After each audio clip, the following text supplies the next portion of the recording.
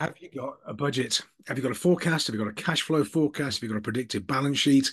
Have you got control of the numbers in your business? A lot of people I see, not that I work with, of course, but before I work with them, maybe don't have these sort of things in their business. They don't have a budget. They don't have a forecast. They have a guess, sort of a finger in the air for a number and a sales and a margin, but the business is really not under control. So a couple of things. First of all, get a budget, do a budget, 12-month forecast budget. It's best guess, that's all it is.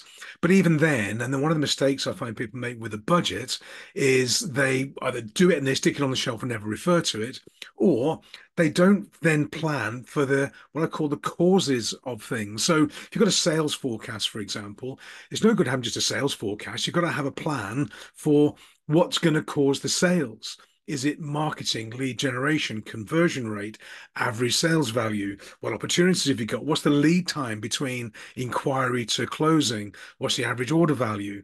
All these sort of things need to go into the mix because that's what generates your sales figure. And really, unless we plan for the causes of sales, they just become hope and a surprise when we get to the end of it. And the surprise is sometimes in the quarter, we either hit the target or we are above it, which is amazing, but we don't know why, or below it and not so good, but we still don't know why. So doing a budget is a good thing. If you want any templates, I've got some simple templates you can use. Drop me a note. I'll happily send it over to you.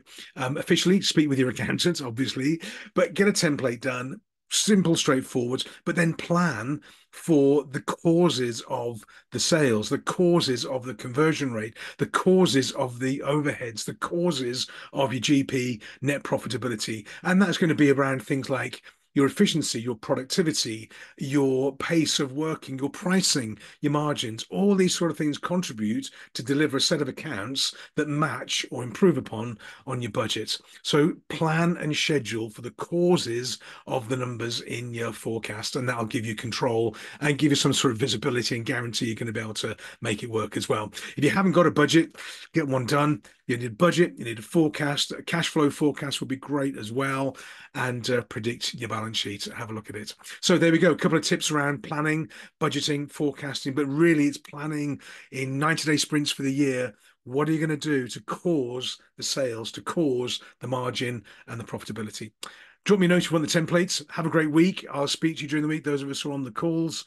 I hope that made sense. Thanks for the participation. See you soon. Bye for now.